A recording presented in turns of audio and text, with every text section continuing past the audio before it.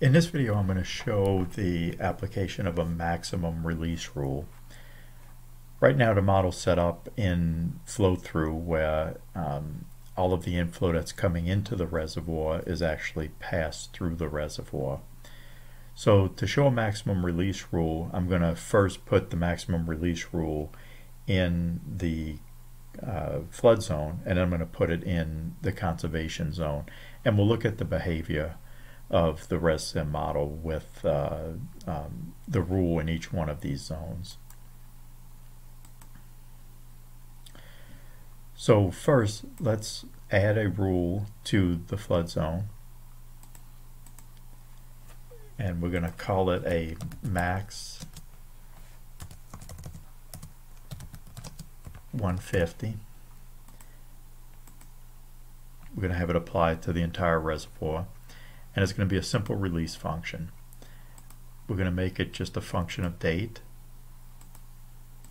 It's going to be a maximum release rule, and it's just going to be 150 throughout the entire year.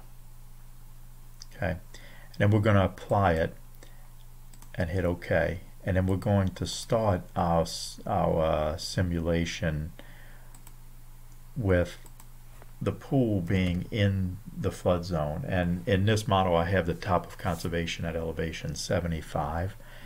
So the starting at 77 means that it's going to be starting in the flood pool. So we're going to save that alternative, and then we can go ahead and run it. Close that. And when we plot this,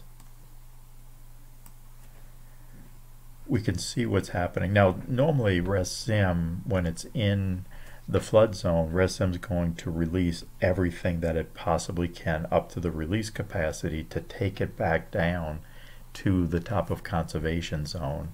However, we have an inflow. By the way, the inflow is this dark black line. This inflow is 500 CFS, but we're limiting the release that we can make in the flood zone to 150 CFS. So we can't even pass the outflow that we have coming in, and that's why you see a rising pool elevation. Now, if we were to use the same look back conditions, but we remove this rule and apply it and then rerun it, we can go ahead and plot, and you can see that you get a much different result. And here it only takes maybe half a day for it to go from 77 to 75. Then it'll reach the top of conservation zone, and it'll just hold the top of conservation, which again is elevation 75 for the entire simulation. Now, if we started in the conservation zone, so I'm going to go and edit my alternative. So we're no longer going to be starting above 75. Now we're going to start below 75.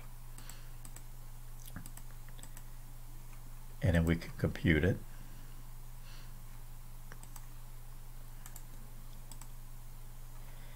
Now you can see that HEC-ResSim wants to hold on to all of the inflow that it possibly can. There are no requirements for HEC-ResSim to make a release, so basically it just releases 0 after the look back starts.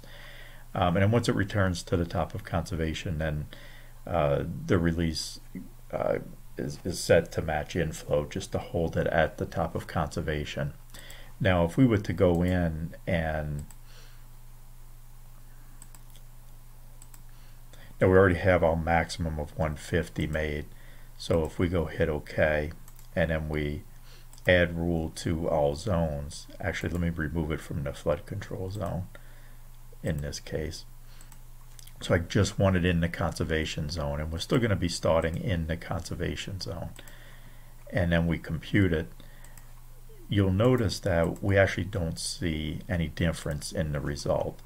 Well, actually, I guess there is a very slight difference in the result at one time step. Sometimes you get a little instability as it's hitting the boundary, but for the most part, this is a very similar result to what we've seen before.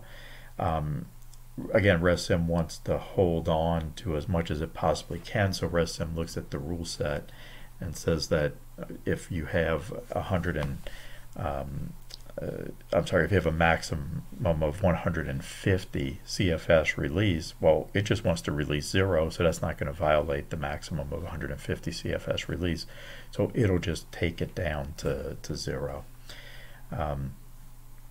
So that's basically a very simple explanation of looking at just one maximum release rule. I'll be making additional videos that show the relationship when you have a combination of minimum and maximum rules, or when you have multiple minimums and multiple maximums.